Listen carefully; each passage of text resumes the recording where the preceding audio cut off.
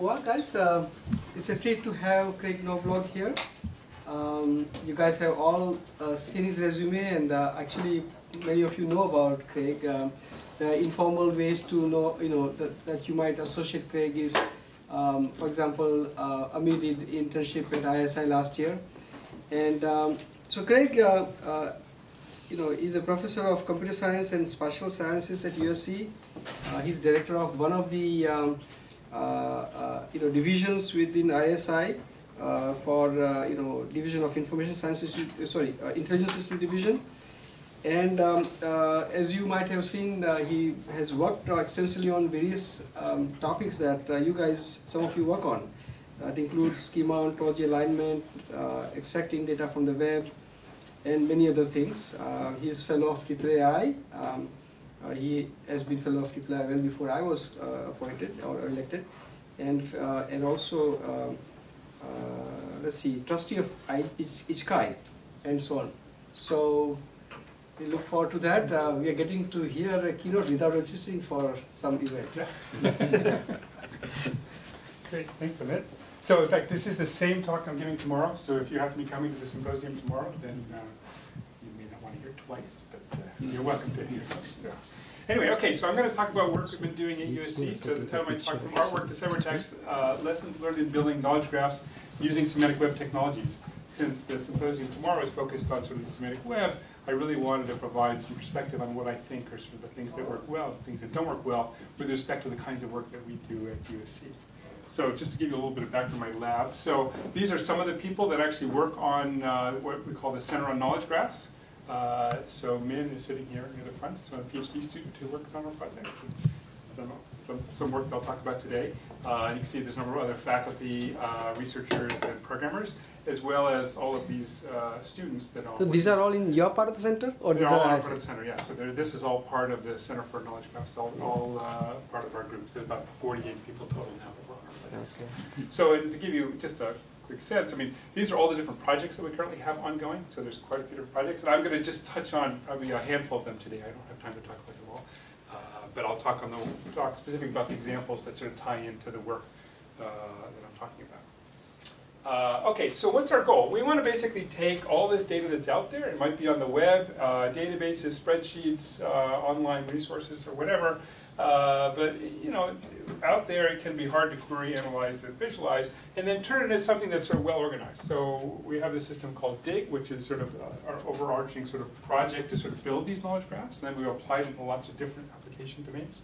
But the idea is to turn it into something that's clean, organized, and linked together so that you can actually use this data for some kind of application. Okay. So as part of this talk, I sort of came up with sort of a set of questions I'd like to try to address at the end of the talk, but I'll pose the questions at the beginning. So, and I think there's sort of high-level questions that we've wrestled with in terms of the kind of work that we're doing. So let me just quickly go through them. So the first one is, where should the actual data for the semantic web come from, right? So, is it a triple store, linked data, schema.org? I mean, where's this information actually available that we're going to work with? What's the, what we might consider the best representation of the data, right? So if you're going to build some application and you need an ontology, do you want the most fine-grained detailed ontology that you can find that fully captures every detail?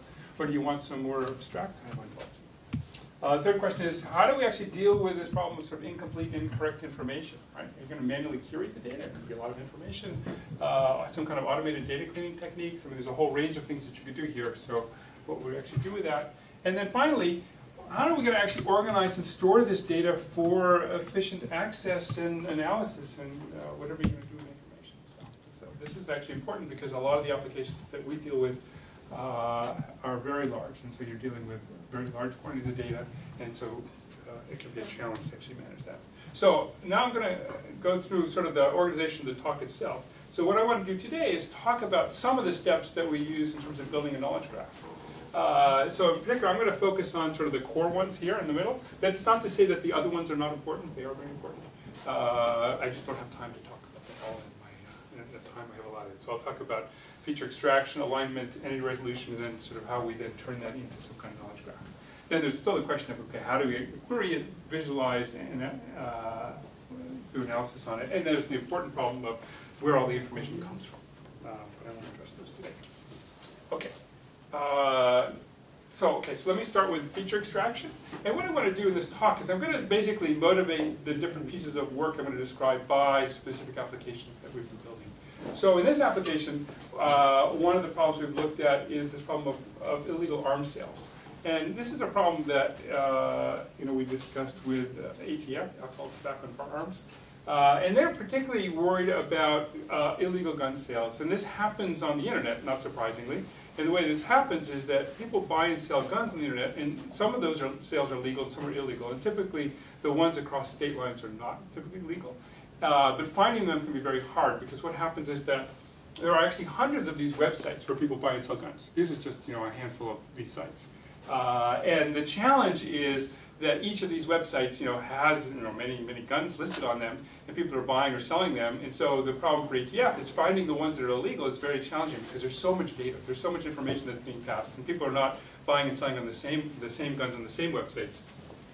So we looked at this problem of being able to sort of automate the extraction and alignment of this data so that you could put this data together much more rapidly.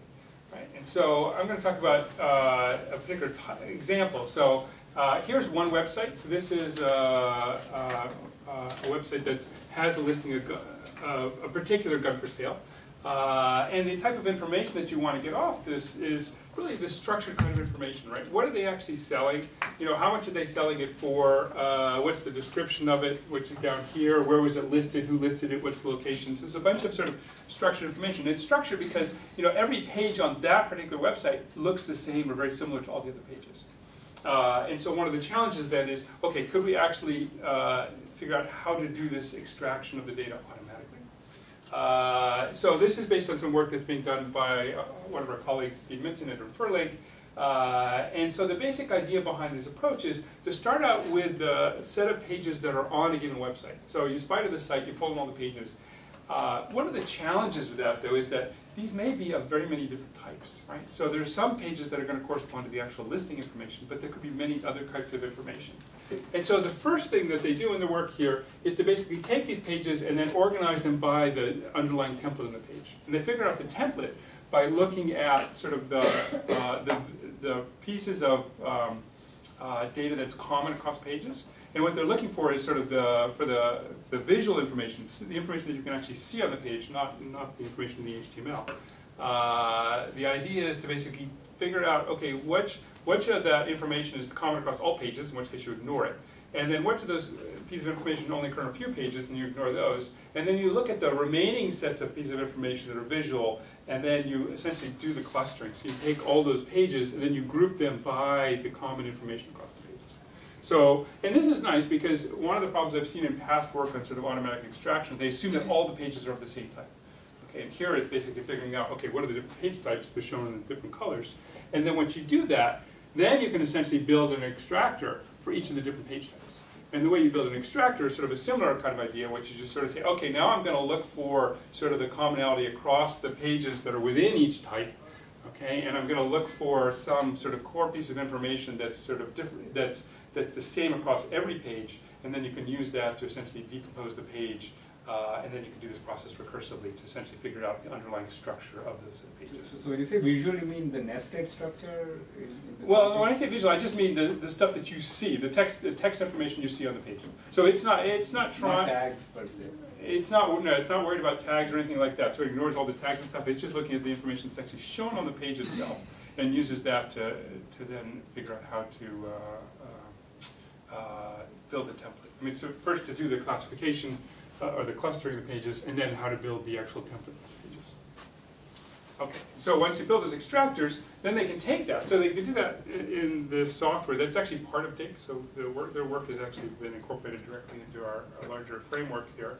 And what happens in the system then is it's able to then figure out the common information across those pages. For example, here's the description.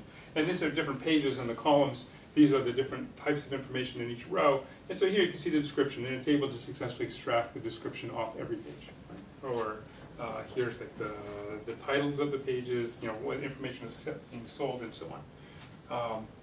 And the key idea here is that this can be done, in a completely automated fashion, right? That you can feed in this set of pages, it groups them into the different groups, and then comes out with this structure.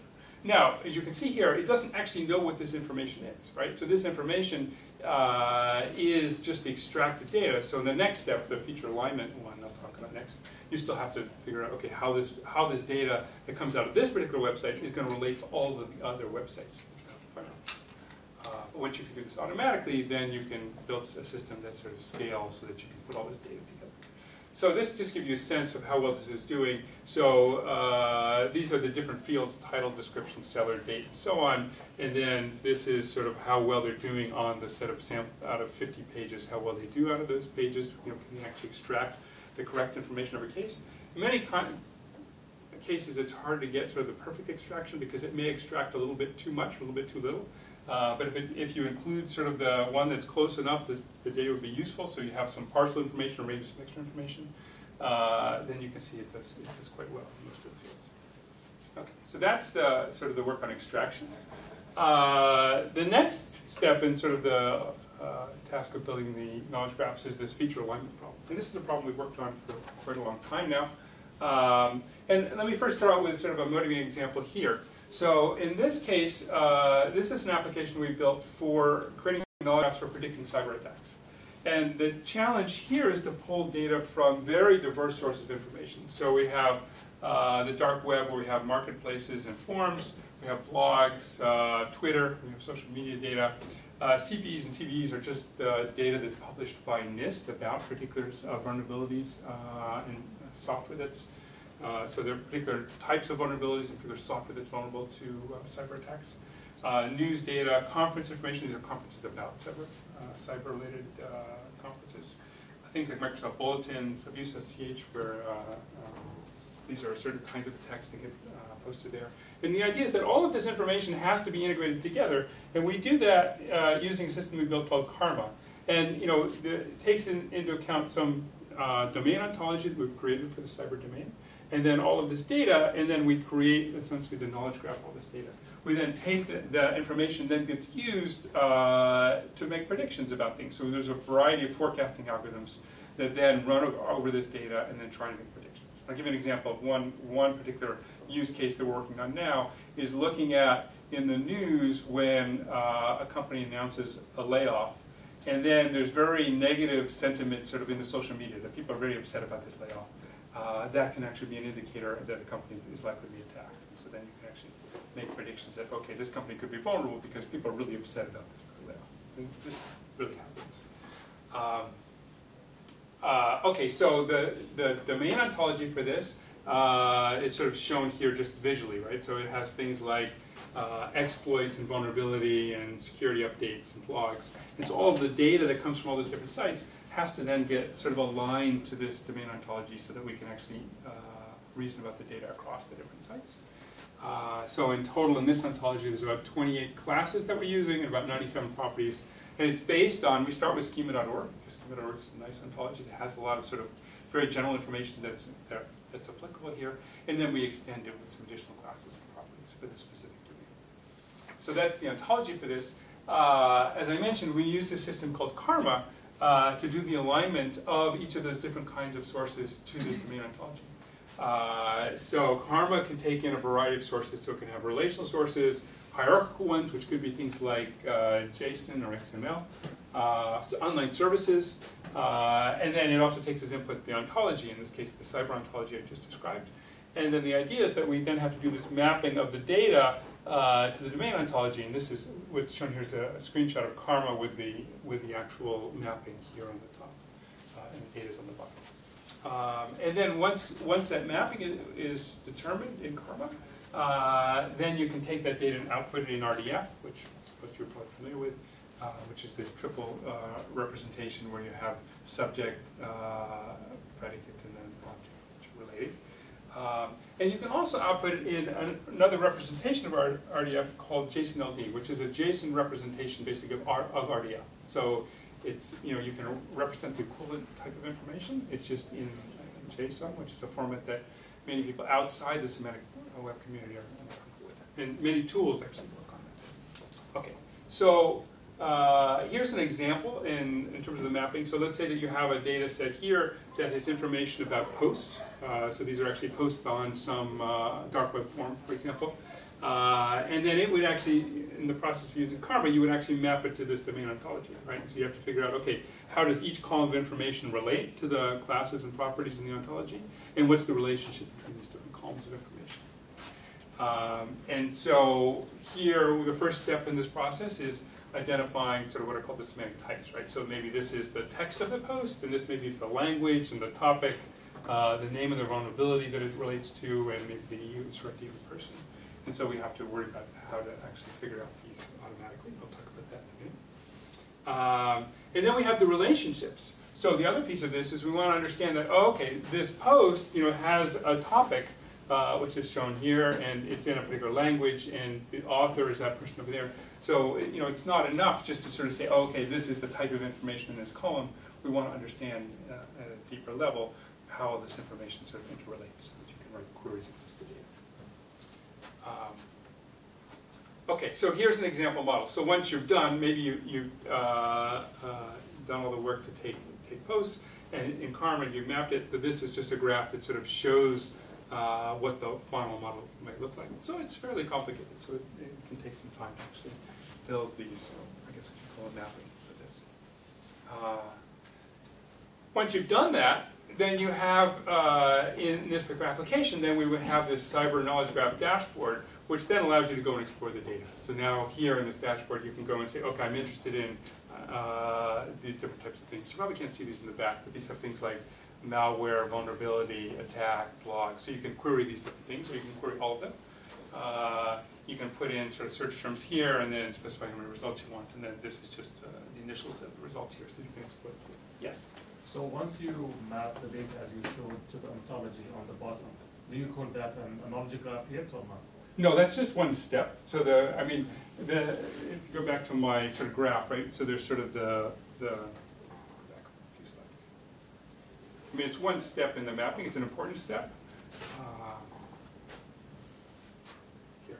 So we're here in the sort of the process, right? So if you get to the knowledge graph, which is over here, right, you really have to go through the different steps here, which is the data has to come from somewhere. I talked about one approach to doing feature extraction. So there's many approaches to feature extraction, but I just talked about doing it from structured data. Feature alignment step is, okay, how do you actually do the mapping to the ontology? Then you have to do any kind of linking that you're going to do on and then turning it into some kind of knowledge graph. Yeah. So given the colloquial, basically, language of the social media and forum data that we are dealing with, how challenging do you think it is to apply a specific, exactly keyword-based matching or any alignment that you may think of it for using it? I mean, how challenging it would be when it comes to free language to capture all this useful information out of the language? Oh, I think it's very challenging. I mean, there's lots of, people spend a lot of time on doing the extraction from sort of text information and so on. And one of the things, for example, we haven't, in this particular application I'm talking about now, the one for predicting cyber attacks, a lot of what we've been using has focused on taking certain kinds of keywords that often get used when discussing cyber attacks. For example, CVE numbers are particularly useful in terms of figuring out and doing alignment across different sources and figuring out patterns in the data. So for example, even in Twitter and news and on blogs, people often talk about CVE numbers, which refer to particular vulnerabilities or exploits that people use. So for example, you develop a lexicon and then you start the matching. Is this the way that you are doing it? I don't like you develop a lexicon of these terms and then you do the matching with the ontology concepts? Yes. Okay. Yeah. So that's the idea in terms of just building the knowledge graph, which is we've identified what we think are sort of the critical types of information that we want and the types of information related to those, and then done the mapping so that the information when it comes from different sources is using the same terms. And all of the matching so far it has been done in Elasticsearch. So, Virtuous or these traditional tools haven't been employed yet. Is that fair to say? We've used both. So I'll get to that a little bit later. But we've used both triple stores and Elasticsearch. And we've played around with various other graph databases and so on. Okay, so let me go on from here. So so let me spend a minute and talk to you about the last, this part here, which is that Okay, so we need to do this mapping of the data to the ontology, and one of the things that Karma helps with is to actually help you build these semantic descriptions or semantic mappings of the data. Okay, and essentially once it has that, I mean, this is it's essentially using this as one step in terms of creating a knowledge graph. Right? So it's you can think of it as the thing that's actually normalizing all the terms so that they're all aligned to the same schema or the same ontology. Okay. So I'm going to just give you a high-level view of how we do that mapping, or how we try to automate that mapping in Karma. So this is based on work that one of my PhD students did, where the idea was you start with some sample of the data set that you're going to map. So some data set is very large, so you don't necessarily want to load the entire data set because it just takes too long. Some domain ontology. And then if there's previous mappings that have already been done, then those can be used as input to help constrain or bias the mappings that you use. Then the first step is learning the semantic types, which is actually a topic that Min has worked on. And then after we sort of identify the semantic types, then the other part is to actually construct a graph of the data with respect to the ontology, and then generate a set of candidates and evaluate them. And that then becomes the sort of that proposed model of the system that we use for the mapping. So just to give you a sense of how this works, so learning the semantic types, this is a challenging problem because we wanted something where you could actually learn from a small number of examples, because many times you don't have lots of data, or you don't have lots of labeled data. And you want to be able to distinguish not just string data, which tends not to be that hard to distinguish, but also numeric data, which is much more challenging. And then you want something that you can learn this quickly and make it very scalable to large numbers of semantic types. So as the application grows, you want something that's going to scale up. So the basic approach is the following, which is, and this is based on Min's work here, which is what you're going to do is you have several different sources, and you're going to initially give it the actual labels for those sources. So this is the training phase where you say, okay, this is, and this comes from a simple soccer domain where we integrate a bunch of soccer data. So maybe you have, in source 1, you have some information about a player, and what you have is his name and his height. And in source 2, you also have players, but in this case, all you have are the names. And then the way this works, what happens is you're going to train a classifier. So this is the training phase, where first we identify a set of sort of generic features. These are features like Jacquard similarity or cosine similarity or TF-IDF cosine similarity. So you have a whole variety of features, general features that you can use to compare two different pieces of information, or two different, you can think of it as columns of information.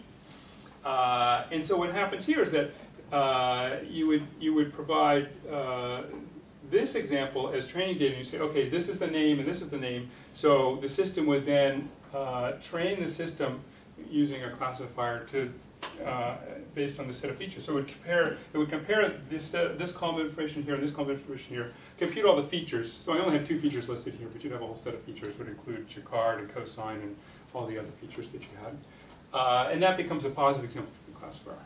And then this column here and this column, we know are not the same, so that becomes a negative example. And you compute the set of features for those. And so you train the classifier to essentially look at the combination of all these features, so then it can sort of take all the features into account whenever it's comparing 2 columns of data, and then make a prediction about whether or not it thinks a new example. So here, let's say I have a new example that the system hasn't trained on.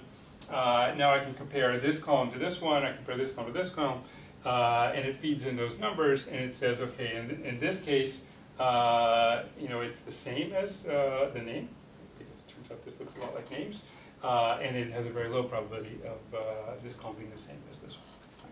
So the idea is you're essentially training a general classifier based on the combination of sort of features that can be used to compare both string data and numeric data, and then applying it on to essentially be able to compare one column with another, with a new data set that has a bunch of related columns of information. And it works well because it's very scalable. You have to give the system examples of each new type of information that it hasn't seen before, but you don't have to retrain the classifier. So you can essentially provide the information to the system and provide new data to the system, and then run this, and gives you good predictions on that. The second step is to now we have to figure out the relationships between these columns. So if you assume that we've first identified the semantic types or the semantic labels on the data, that would correspond to, in this graph, the yellow nodes. Okay, and this graph here is constructed from the ontology, where what's happened is we've simply taken the ontology, look at all the ways that all those different semantic types should actually be connected to each other in the data set. We assign some weights to the different links here based on the different types of links that are there in the ontology. And then we run what's called a Steiner tree algorithm on this, which is an algorithm that's going to find the least cost, well, it's an approximation algorithm that's going to find the least cost way to actually connect up all those nodes. Because presumably if the data's in the same table or the same data structure, presumably it's related in some way. Okay, and so this might come up with some proposed initial model.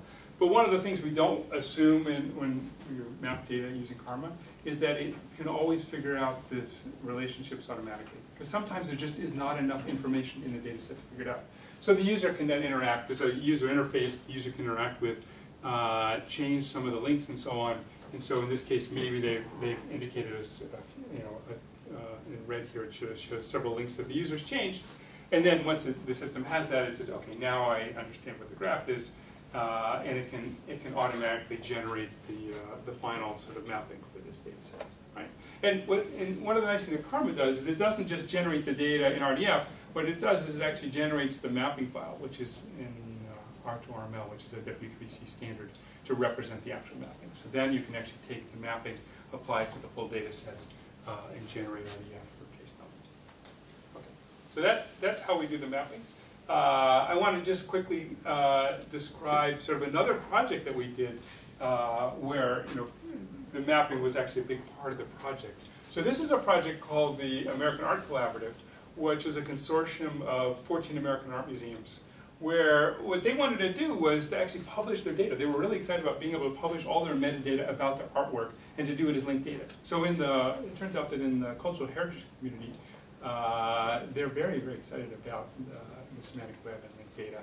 And so everyone wants to have their data mapped. And so our goal was to build what's called 5-star linked data for these museums, which means that we both had to align all the data and then link it to other sources.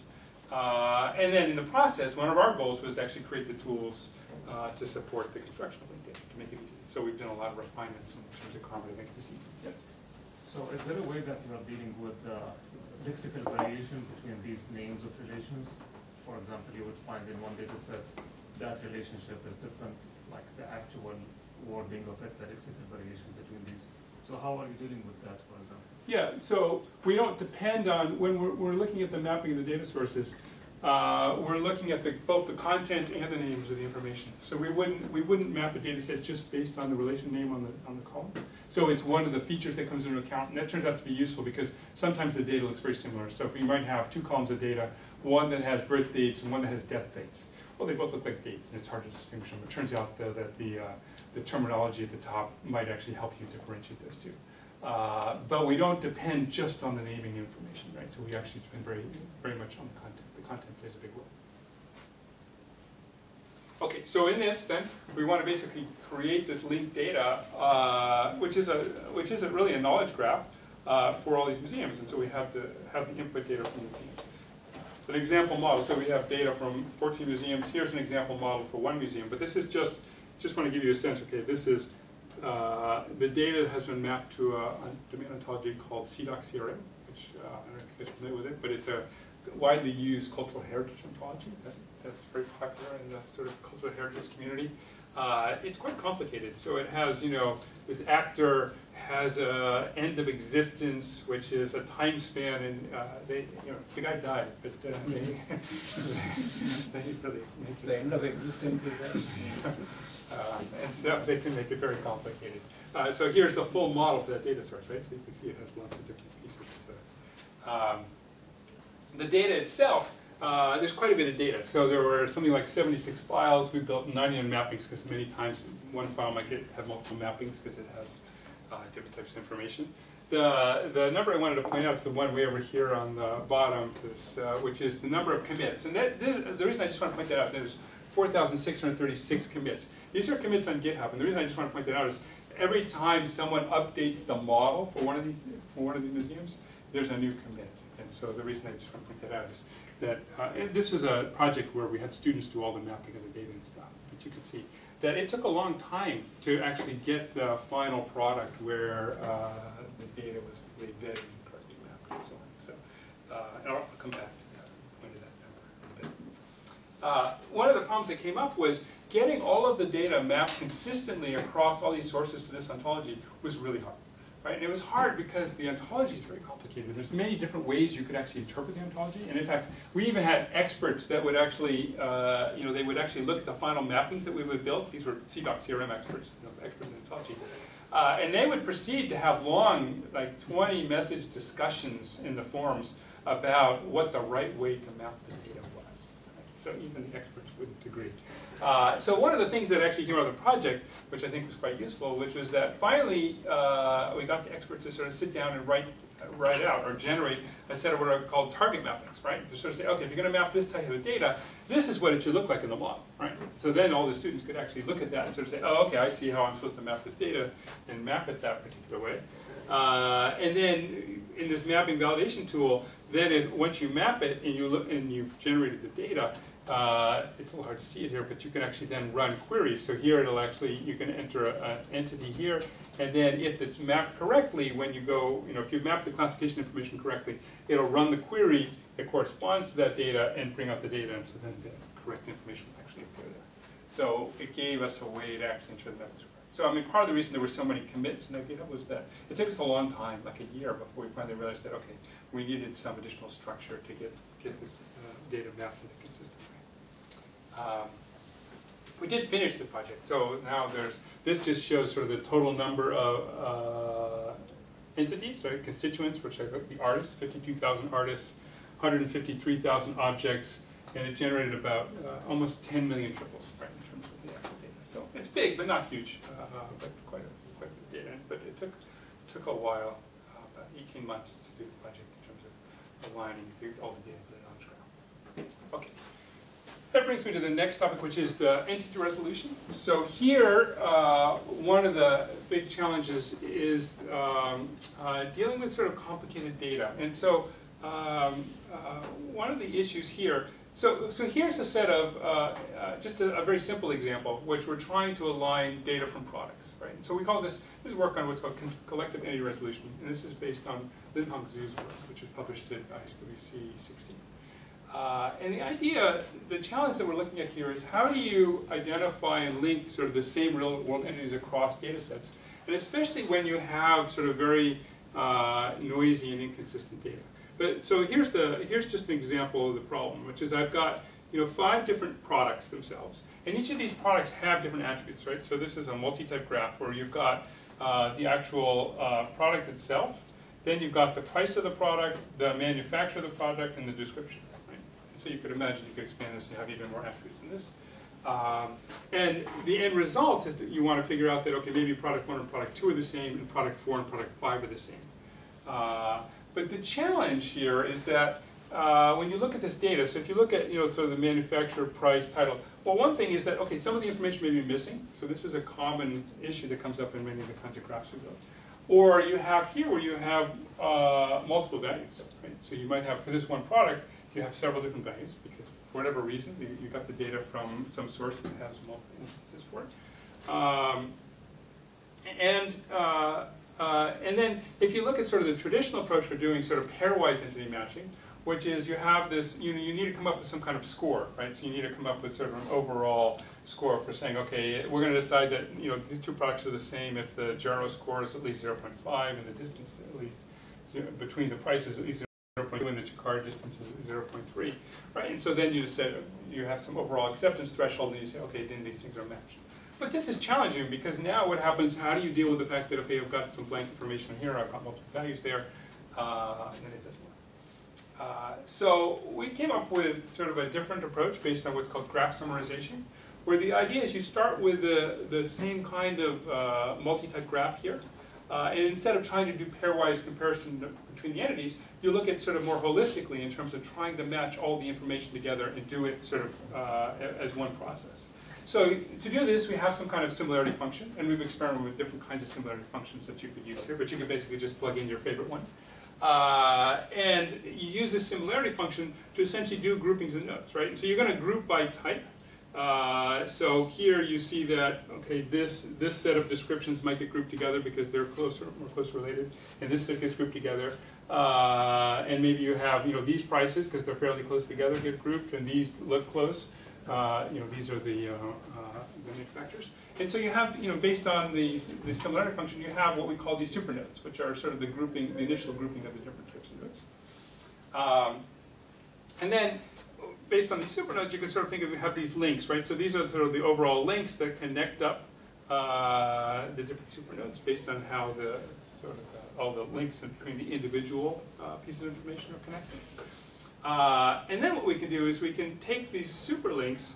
If we just expand on an example. So this, I'm just taking one example from the graph here, and we just drill into that. Look at this one, okay? And then we can use this to actually predict links in the original graph, right? So you have this grouping of product 4 and product 5 together, and you have these manufacturers grouped together, and maybe that product over here. And so, given the super links, right, now you can say, okay, if this is the only thing I know about the way these are connected, then I would predict a bunch of additional links, right? I would predict that product 4 was connected to Bosch here, right? And you can see that, basically just expanded all the possible links. And so then the idea to refine this graph is to take a look at the which of the links in the original graph that you correctly predicted, and then see if you can then refine the groupings to improve the predictions. Right? So now I can sort of say, okay, I can take this and I can divide this set of manufacturers into two. One that's Bose and Bose Electronics, the other one Bosch, which is actually a dishwasher manufacturer.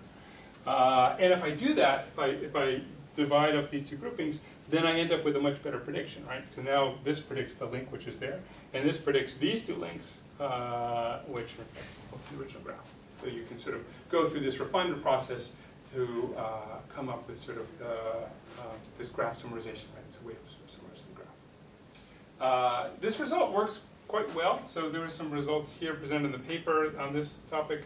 So COSUM P was the name of the system, and there are two rows for COSUM, which one is B and one is P. They just have to do just two different similarity metrics that were used in the system. And compared to the other systems that are sort of close related, some of these were doing graph summarization, some were doing more traditional kinds of record linkage stuff. And you can see on almost all the different domains. So there was 3 domains: author, paper, and product.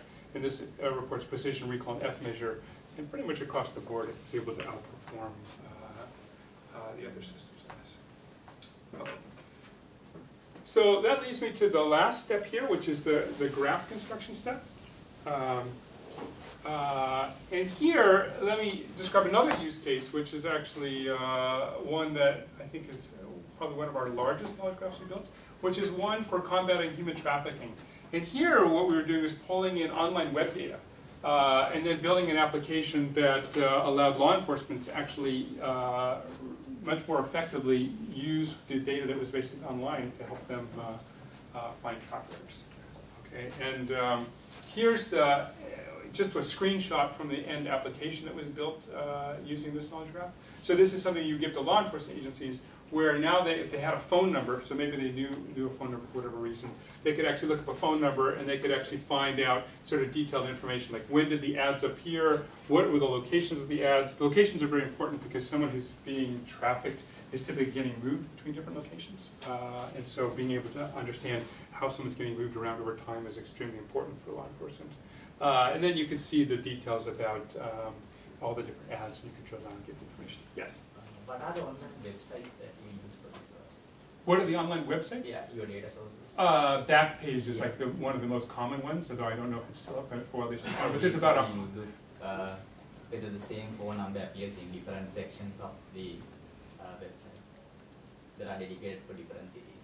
Yes, so we would, basically there's like 100 different websites where we'd scrape data from, and it would basically pull the data from all the different cities and for the US, and then build one giant knowledge graph out of it. And it would do it, I think it's on the next slide actually.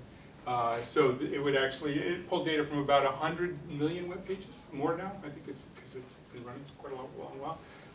It does live updates, so every hour it goes out and pulls in different additional pages, so it adds about 5,000 additional pages an hour. Notice there's going to be a lot of redundancy. Any change to a page and stuff would just get added back as another page. Then the system built on, to process all this data, has about 7 nodes for the actual query engine that were storing the data, and then for actually doing all the initial processing to create the knowledge graph runs on about 20 nodes. But this was successfully deployed and actually used to find victims and prosecute traffickers. So we talked to people in the New York City Attorney General's office where they went through multiple use cases where it's been extremely helpful for them because it allows them both to find the traffickers, it allows some of these organizations that look for runaways to help them find runaways. And then they said it was extremely effective in terms of helping them actually prosecute cases because in the middle of the prosecution, the defense might come up with something that they could then refute by going to the knowledge graph and doing queries, getting the data to basically show that what they're claiming was incorrect. So anyway, it's nice to see it working in action. But let me talk a little bit about what's under the hood here. So the graph construction project construction itself is really trying to assemble this data so that we can efficiently query it and analyze it. So because of the tools that were used for many of these projects here, we represent all the data in JSON-LD. So as I mentioned, Karma can output the data in RDF or JSON-LD. JSON-LD still contains all the information that RDF has, but it's in JSON. But one of the reasons it's important to use JSON-LD is because we store all the data in Elasticsearch. So if you're not familiar with Elasticsearch, Elasticsearch is basically a cloud-based search engine that's essentially a document store. Okay, it's built on top of Apache Lucene, which is like a TF-IDF cosine similarity kind of search engine. But what Elasticsearch provides is very clever indexing and they make it very scalable because it provides horizontal scaling, replication, load balancing. So if you have more data and you need more processing power, you can just add additional servers to the system. Queries run very fast. I'll show you some of the numbers for that. But everything, the way to think about this, it's not really a database, it's a document store, right? And that's one of the reasons it can be so efficient, is because you're storing all the information as sort of individual documents that you can then query. And you can do sort of bulk loading, where you can load in sort of lots and lots of data, it takes some time. And then real-time updates, where you're actually adding in new information in real time to augment the knowledge graph. One of the ways that we use Elasticsearch that makes it efficient is that we basically provide different views of the data. So based on how you're going to query the data, we can essentially pre-compute different views of the information. So this is essentially sort of saying, okay, I'm going to expand out this part of the graph and then include this set of information. And in this case, for the kind of queries you might do on the human trafficking domain, maybe there's some queries based on adult services, some based on people, phone, and each one of these gives a different view. And that means that some of your data may get replicated, so you might have different, in this case you might have 5 different copies of your data, each organized in a different way. But the real benefit of that is in query time, in that you can run these queries very efficiently, where you can essentially get the data out and create an application on top of the knowledge graph that is providing sort of real-time access to the information to the end user, which is very important, right? This was some numbers that we ran in terms of trying to compare using Elasticsearch with Virtuoso, since I mentioned Virtuoso earlier. So we played around quite a bit with Virtuoso and stuff. So this was a data set that had 1.2 billion triples in it. I think now we estimate for the human trafficking we have about 3 billion triples in the knowledge graph. The average query times are all reported here in milliseconds. And so we actually did Virtuoso here, but we also did it as a cluster. And it really didn't perform better for us as a cluster, though we did help Virtuoso debug their cluster version of their system. Is there a reason why you did not use the native graph plugin for Elasticsearch? They have their own plugin for GraphDB, so... I do not know the answer to that question. I'm not sure. But you can see here, so this is, for the Elasticsearch road, we have just standalone Elasticsearch and a cluster with 5 nodes and a cluster with 20 nodes. And then each of these columns correspond to the different types of searches or different types of queries that we needed to do from the interface for the system. So like keyword search, faceted search, click search, and so on. And you can see that Elasticsearch greatly outperformed Virtuoso. And here's just another data point here. So if we look at some of the querying that we have to do for the performance in the cyber domain, right, where we're doing queries to predict cyber attacks. So here are some example queries, different types of queries, right? Average query time for keyword searches, which is 8 milliseconds, right? And find a specific CVE, which is a specific vulnerability, 14 milliseconds. You know, get all the mentions of a particular Microsoft bulletin and all the sources, 48 milliseconds. So the largest one here was a more complicated kind of aggregation to get all the document counts for each publisher and the document to the sensors which are making predictions was 409 milliseconds. So, I mean, the most expensive query in that set was less than half a second. So it's very efficient. Okay, so now, I'm getting towards the end of my talk. I'm running out of time. Let's come back to sort of the questions that I brought up at the beginning, since I talked about them in relation to the kinds of technology problems we've solved and the kinds of applications we've built. Okay, so let's start with, so now I can sort of view these as sort of the lessons learned in terms of these things. All right, so first the question was, you know, where should the semantic web data come from? So I think the answer is pretty clear if you look at the applications we built, right? It would say the web. Because, you know, most of the data that we needed was not in the semantic web, right? It's not already stored out there in DBpedia. It comes from all of these different sources. And so a critical part of the problem for us then is how the information actually gets mapped into the semantic web to actually make use of it, right? So I'd say, you know, many people sort of have viewed the semantic web as sort of a, you know, okay, we can work with all this great data that's actually been mapped, and once it's mapped, we can use it. But I think it's a mistake to think that way in the sense that, you know, the rest of the world is going to move on if the semantic web world sort of decides to sort of look inward. Second question was, okay, so what's the best representation of the data in the knowledge graph, right? You know, do you want the most detailed ontology possible for this? Many people, I think, also in the semantic web world, have this view that, okay, if we could just build like the greatest ontology for X, then we can then solve all the problems at X, and that will be, you know, everyone will be happy when people spend a lot of time building these very, very detailed ontologies and stuff. But I would say what you really want is the simplest one that you need for the problem that you're actually trying to solve. Right? So in my experience, right, with, for example, with the AAC, the American Art Collaborative Project, that's a really complicated ontology. The CVEX is really complicated. We spent, you know, 18 months mapping the data to that ontology, and we finally figured out a good way to do it, you know, by creating some, you know, specific sort of templates and being able to validate that they mapped it correctly and stuff. But the people, what was interesting to me was that the people then building the application side of that project on top of it, the first thing they did was they wrote a set of Sparkle queries to generate a much simpler set of data. Because it was just, the data itself was just too complicated to use. So I would say, you know, these overly complicated ontologies that try to be comprehensive just get in the way of actually solving the problem. Right? And so if I contrast that to the ontology that we built for doing the cyber knowledge graph, which is a much, much simpler ontology built in schema.org. It took us a lot less time to map the data, a lot less time to sort of map and refine it, and then the data was in a form that was more useful. Okay. Third question was, you know, how should we deal with missing and incorrect information? This is a huge problem, right? So when you're dealing with all these online sources and stuff, there's always going to be information that's missing. There's going to be information that's sort of incorrect, contradictory. You get multiple values for things. You don't know which one's the real value. So I would say the lesson here is, well, you want to clean it where possible, because in many cases we do a lot of data cleaning on the data, where we can, you know, clean up formatting, all kinds of information. But at the same time, you have to assume that the problem's not going to go away, right? And that you can't assume that you're going to build your application and sort of say, oh, okay, we can link this information as long as we have all the common fields, because you're never going to have all the common fields across the information. So you have to solve the problem. You have to solve the problem, the fact that, okay, in many of these applications, at least that we're building with real data, you're going to need to build techniques that can deal with this. Right? And an example of that is sort of the technique we did for collective entity resolution, which is actually addressing, you know, being able to link information when you have missing information, redundant, even contradictory information. You can still do the link. Fourth question was, okay, how do we organize and store the data for efficient access? And I'm not saying that you would never want to use a triple store, but I would say you really want to use whatever data store that best meets the goal of the problem.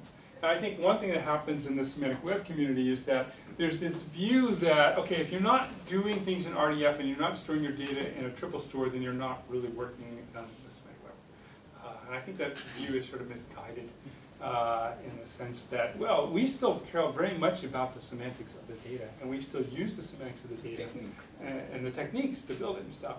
But what we found is using some of these other data stores give you a lot better ability to scale.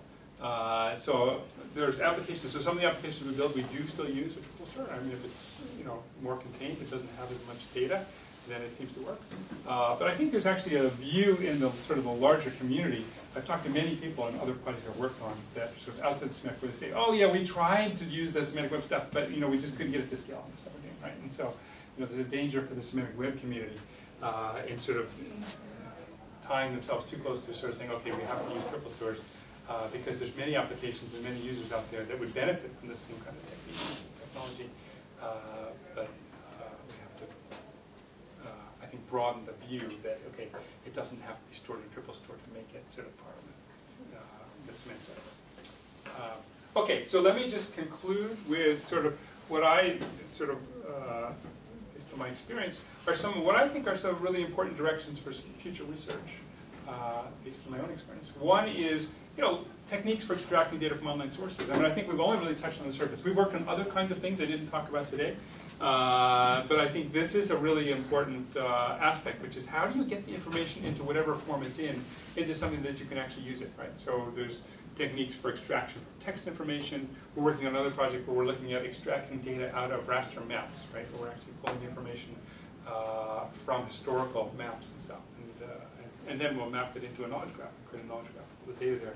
But extracting, it's a key part of that problem. Second one is approaches to essentially quickly build, refine, and extend ontologies to solve specific problems. I mean, there aren't many tools out there where people have spent a lot of time sort of saying, okay, we're going to build and publish this ontology, but there are not many tools or much work on how do you actually create an ontology for a specific problem that you're trying to solve, right? And how do you sort of interact with it or find that? And we have done very little work on that, but I think it's a really important problem, one that we'd like to get to.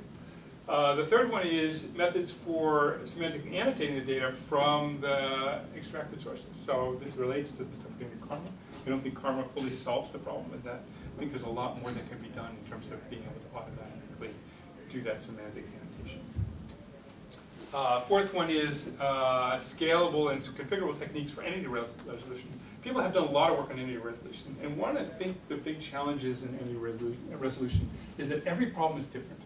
Okay, and so it's very hard to take sort of an existing tool and sort of say, okay, I'm just going to apply it to my problem. One of two things happen. Either it doesn't apply because somehow your problem is a little bit different than the assumptions they make in their tool, or the second thing that happens is that your data is much bigger than the one that the tool can actually handle. And so I think there's a real need to build better techniques or libraries that can allow you to sort of take the problem that you need to solve and they can scale and fifth one is sort of highly scalable algorithms for querying and reasoning. So we've really only touched the surface in terms of the kinds of stuff we've been doing with knowledge graph. I think that there's a lot more reasoning we can do on top of the data, but one of the big challenges is how to make it scale, right? How to do it so that when you're dealing with really large data sets that you can solve those. And then finally, this ability to sort of publish and query semantic data on web pages. So right now, I mean, people publish data, right, semantic data in triple stores behind Spark endpoints, which most people recognize don't work because as soon as they become popular and people use them, then they go down and they're no longer accessible. But if you look at what's happening in sort of the schema.org markup and the schema.org data that gets actually published on the web, I think there's a huge opportunity there because people are actually publishing tons of RDF data, right, embedded in web pages, right, using schema.org markup. So I think one interesting direction of research is to sort of say, oh, okay, could we actually exploit that to build sort of a more general version of sort of the semantic web where lots and lots of data is getting published that way, and you can just go and aggregate that data by building some kind of crawler that goes out and searches it. So, okay, I think that's the end of my talk. So thank you for listening and staying so late for the talk. This, by the way, is a piece of art in the Smithsonian American Art Museum. So those are all televisions there. That's quite cool. Okay, so. Yeah, actually, I have a question that ties several different things that you talked about. If you go to the slide one before this. Yep. So there you talked about annotating extracted sources, and then you talked about publishing. Mm-hmm. And then earlier you talked about errors and contradictions and things like that. And then you talked also about the human trafficking and being able to explain some of the conclusions. So my question to you is, so you have these data in the document, and then you have the extracted data. Yep. Now, how do you maintain traceability so that you can justify? No, that's a really great question. So I didn't really talk about that aspect, but one of the things we do in many of the applications is the traceability is key. And so one of the things we do is, as we're building the applications and mapping the data, we're including in the data that's getting mapped in the knowledge graph sort of the links back to the original source information.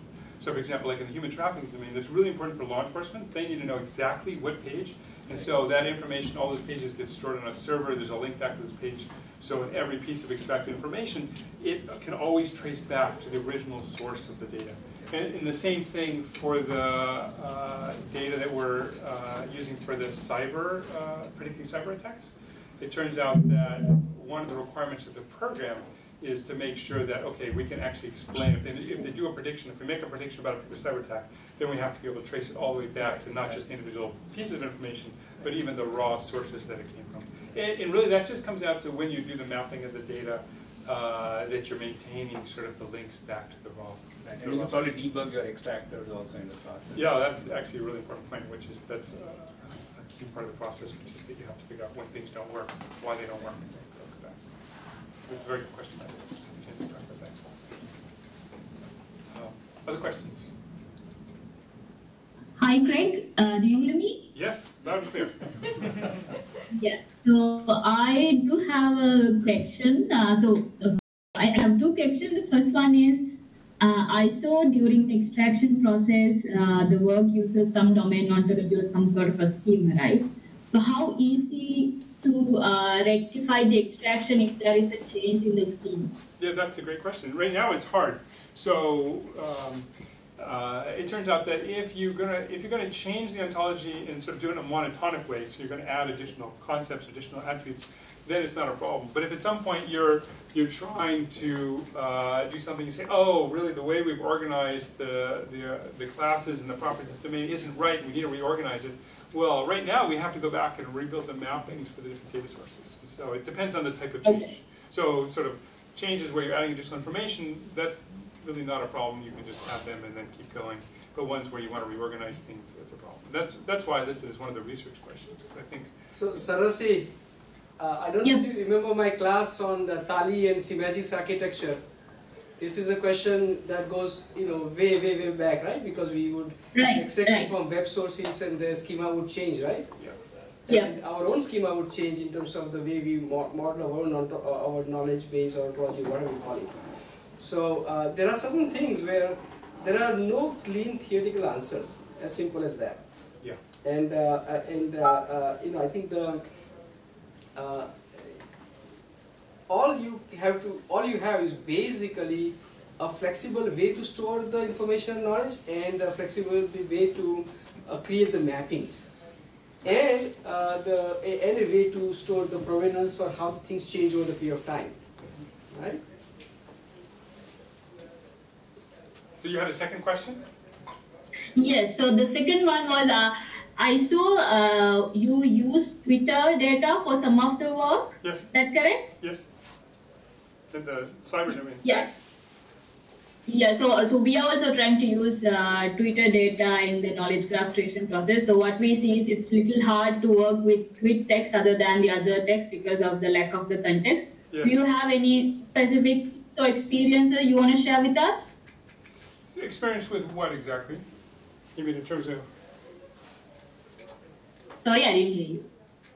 Extracting the context.